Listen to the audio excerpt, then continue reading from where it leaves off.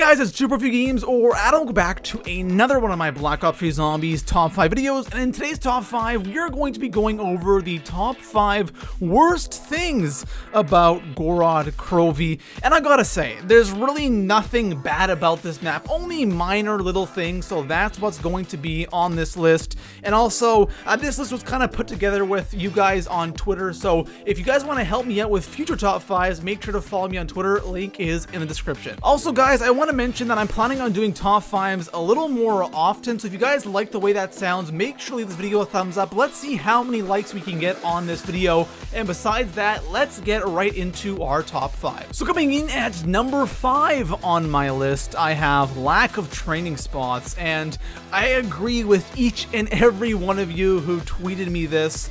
There are no training spots on this map.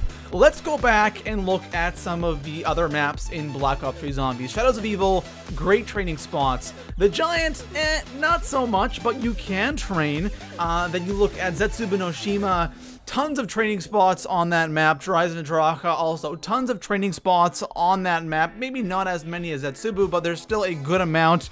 On this map, there just aren't any training spots, and the thing is, there aren't really many camping spots as well. There aren't really any amazing high-round strategies like there were on Zetsubu no Shima and Horizon Draka, so it's hard to get to a high round, and specifically, it's hard to train on this map and go for high rounds. So coming in at number 4 on my list, no new perk on Gorod Krovi? Oh, I know guys. I'm a little salty, we're all a little salty about this one because DLC 3 and no new perks since the first map, since Shadows of Evil.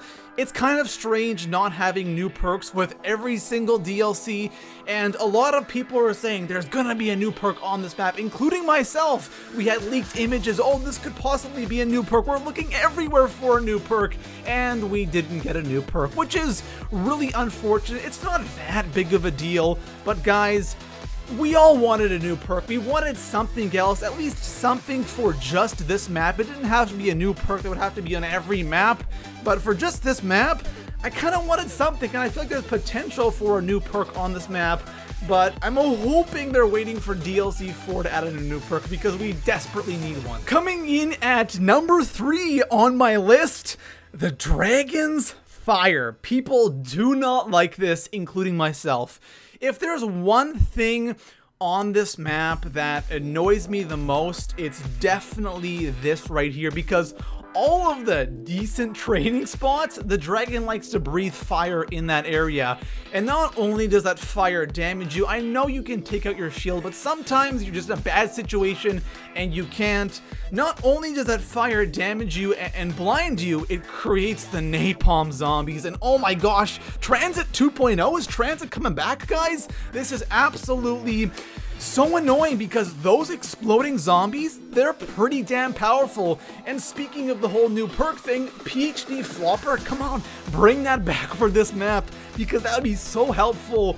Or some kind of a perk that resists you from fire or exploding zombies, something, because these exploding zombies and the fire in general is kind of annoying. So coming in at number 2 on my list, I have the Valkyries, and these guys caught me by surprise in 2 ways. First of all, the bombardment of tweets you guys sent me talking about how annoying these Valkyries are, and number 2, on how annoying they actually are and how strong they are. I was not expecting these things to be this powerful and so hard to kill, especially once you get into those higher rounds. Even that first wave of Valkyries, they're pretty damn tough.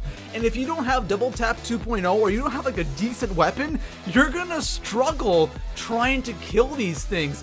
And I don't even want to talk about the higher rounds. These things are pretty damn tough to kill, at least for a quote-unquote dog round, right? Because if you think about this, these guys drop you the max ammo. This is the dog round in Gorod Krovi.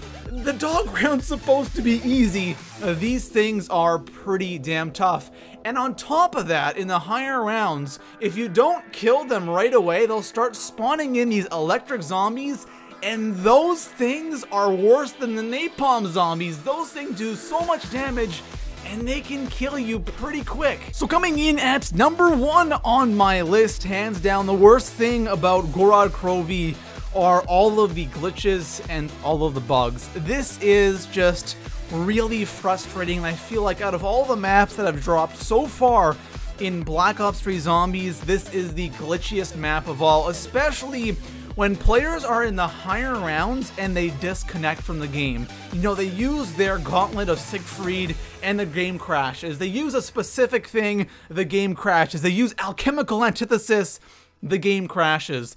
There are just so many little glitches on this map, and it's kind of annoying. I remember when the map kind of just first dropped, there were a lot of bugs and glitches with the Easter eggs. Certain upgrades weren't working, certain things weren't working, and the map was kind of a mess at the beginning. At this point, the only big problem is the higher rounds and disconnecting from the game. Not even disconnecting, having the game just crash on you because you're using things in the game. It makes absolutely no sense, and this is something they definitely have to fix for DLC for the last zombie map that we're gonna have in a long time. They gotta learn from this and make sure that that is a lot better. So there we have it, guys. It is the top 5 worst things about Gorod Krovi. And like I mentioned before, the things on this list, there's such little things, such minor things, little annoying things. Every map has a couple of annoying things on it, even the best maps in Call of Duty Zombies. Overall, I absolutely love this map. It's such a solid map. My next top 5 will be the top 5 best things about this map, so if you're interested in that, make sure to subscribe. Make sure to follow me on Twitter. Link is in the description if you want to help me out with that top 5 and future top 5s. And like always, guys, let me know what you think about this in the comment section below. What would you change about my list, and what are some of your least favorite things about this map? Alright guys, thank you for watching, and I'll see you in the next one. Peace out.